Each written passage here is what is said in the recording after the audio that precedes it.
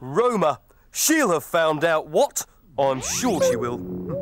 Hoobledoop, Hoobs! Hoobledoop, Roma! Now, Hoobs, just take a look at my lovely pumpkins. Oh, yes. They're very impressive, Roma. And it's not every pumpkin that's as large and juicy as these, I can tell you.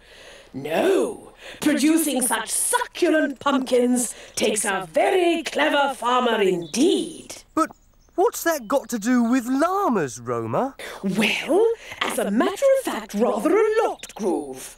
The farmer down the road has some llamas, and he gave something rather marvellous to this farmer to put on his pumpkins. Really?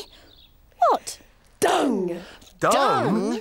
Yes, I know it sounds horrid, Hoobs, but it seems that llama dung makes peep plants grow like billy-o. In fact, peeps put all sorts of animal dung on their plants. It's called fertilizer. But isn't that rather whiffy, Roma? Well, you'd think so, wouldn't you, Iver? But that's the beauty of llama dung, you see. It doesn't smell at all.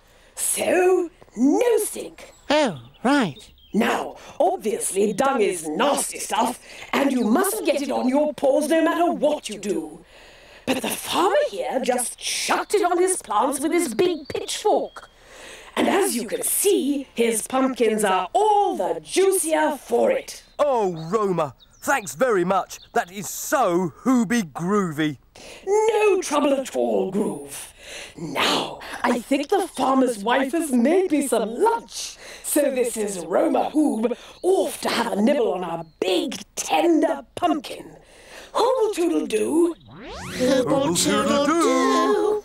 Well, that's it. Dung is useful, and llama dung is the most useful dung of all dung because it doesn't smell. Wait a minute. Now, I've read a big book all about dung. Really? Yes, really. It was herbaceously interesting, as a matter of fact.